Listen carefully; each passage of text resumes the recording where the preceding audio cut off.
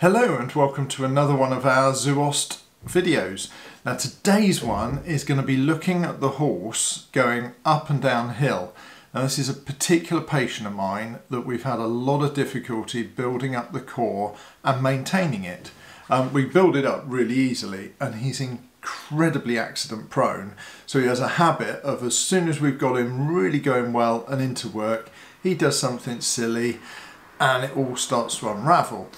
And this can be really frustrating because this is quite a common thing that people will find, and it's in this day and age, keeping a horse that you want to do low-level competition work with in a really good condition is sometimes very difficult with our normal day-to-day lives. However, with this particular one, we've been working with him, and we had a question with one of our earlier videos, which was could we see both slow motion and going up and down hill. So that's exactly what we've done with him. He is a work in progress, and what I've done is I've done footage in normal speed and then we've slowed it down, and I'm talking through the different things we're looking at and where he's not quite using his body correctly. So sit back, have a cup of tea or something whilst you watch it, and I'll take you through every aspect and then I'll meet you at the other end. Okay, see you in a minute. First of all, we'll watch the horse from in front walking up the hill. The camera makes this look fairly flat, but we're looking at about a 1 in 7 gradient at the moment. And you can see the horse lifting its head in order to swing the front limbs underneath. But if you look closely, you'll see the horse is veering off slightly to the left and that the girl is struggling to keep in a straight line. Now if we watch this in slow motion, you'll see that his head and neck are always over to the left. You'll notice that he shakes his head a bit, but look at all that tail action behind, and we will watch him from behind as well as he goes downhill. And you can see those hocks rotating, especially the, well, both of them actually. I was going to say especially the left, but it's the way the light is hitting it. But the actual contact with the ground, fairly, by the time that the limb has finished moving, the contact with the ground is fairly good in front. Behind there is what we call a horizontal arc of movement, as opposed to lifting his bum and swinging the leg underneath.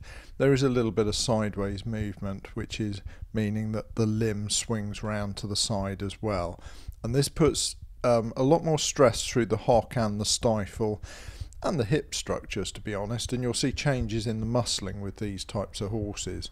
Now this is a horse that it's taken a long time to get him into work and keep him into work. He'd been heavily hunted and this was part of the problem.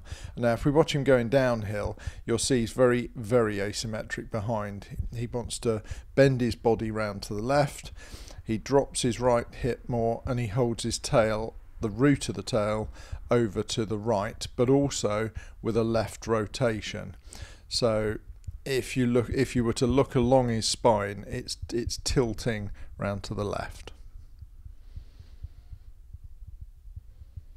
Now we'll watch this again in slow motion, and you can see the rotation through those hind limbs, and although he shows a clean pair of feet both front and back, there's a lot of rotation going on in those limbs and not a huge amount of axial rotation through his spine. So he should be rotating along his spine in order to lift the leg. Now he lifts the left more than the right, but you've got that lateral flexion, that side bending through his body, and the root of the tail always over to the left with a left rotation. So he's already rotating his body left, so it's easier for him to swing that left hind through, but it also comes through more and lands into the midline. So he's walking on what we would call 3 tracks, but he's incredibly base narrow behind.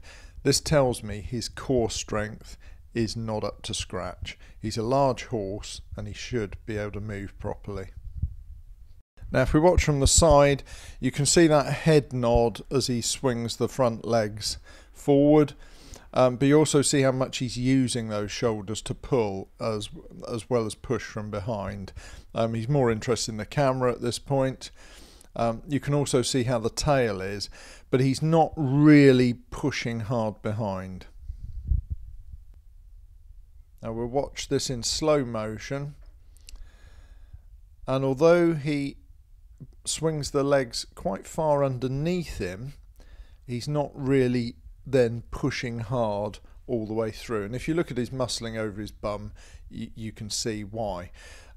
Conversely, look in front, you can see the size and the use of those shoulder muscles, where he's using those, and he's tipping his head forward to use it as a counterbalance to take pressure off his lumbar spine, what we would call the low back in ourselves.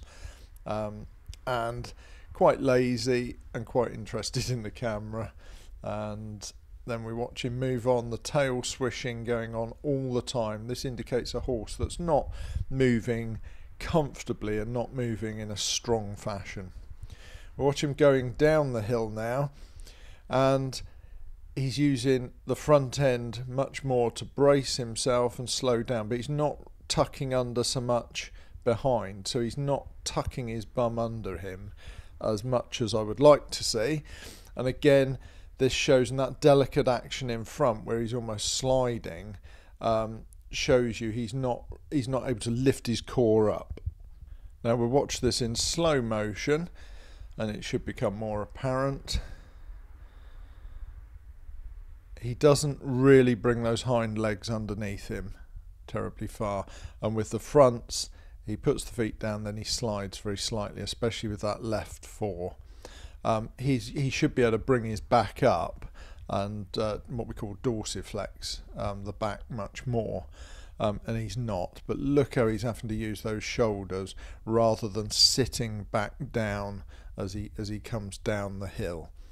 And this is all part of this horse's rehab, is teaching him how to do this, because he is incredibly accident prone at the moment. And just watch as he goes by. You can see those hind limbs. You can see the rotation going on through those hind limbs as well, even from the side. It's not pretty. It's not a good action for a big horse like he is, a big Irish draft. We should see it much stronger. Now if we watch him in trot, again, that is not a powerful action. Look at that tail, look at the head, very, very twitchy. So we'll slow that down because that was way too fast to talk through. He's bouncing with his shoulders and he's not really getting in there from behind, not yet. He comes right down on his fetlocks, and look at the rotation. You can see more of the left side of his bum. Now we watch him trotting down the hill. Yeah, he's really not happy going downhill. So if we watch all this in slow motion, look at it. He's reluctant to transition into the trot. And then when he does, it's a very, very short stride and very guarded. And look at that tail. He does lift his belly a little, but he doesn't sustain it. And see how he wants to stop all the time and go into the walk. Now if we watch this from in front as he comes up the hill, you'll see lots and lots of agitation. Very difficult for the girl to keep him in a straight line. He wants to weave around because that is an easier action for him than going straight uphill. So front and back end doing two completely different things. Let's watch it again in slow motion. And look at the head tilt there. Every time he swings that right fore forward, he dips that head to the right. His tail is always coming over to the side. His belly is swinging excessively from side to side. look at the rotation in those hocks, but the back end is deviating around the front all the time. Very difficult for her to keep him in a straight line, and that is quite a laboured action. You know, a big horse like him, he should be able to tow her up the hill, not the other way round. But yes, not a straight line. If he was a dog, he'd be a Springer Spaniel. Brilliant. Now we watch him go downhill. Look at that action. Look how he's bending from side to side. Look how the base narrow with those feet. You know, he's literally on a 3-track there, sort of like a tripod, fractionally wider in front than behind, but that's not a wide gait. That tells me he can't have a leg in each corner, which tells me he hasn't got a strong core. We watch it in slow motion, you can see it much more, all the head shaking, the tail swishing, the rotation through those limbs. So you've got much more of a horizontal swing of the leg, so that the foot swings round to the side, connects with the ground, and then has to even up. Those are all uneven pressures through every single joint in those legs, both front and back. And you can see lots of elbow movement in front. Although the shoulders do move, and we see them a lot worse than this, you can just see the way the feet fly slightly at random angles. So hopefully that's given you some food for thought. Please do comment below.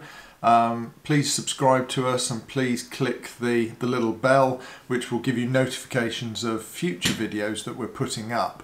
What I'm trying to do is get you to look at your animals differently, and get to see when they're moving correctly and when they're not moving correctly.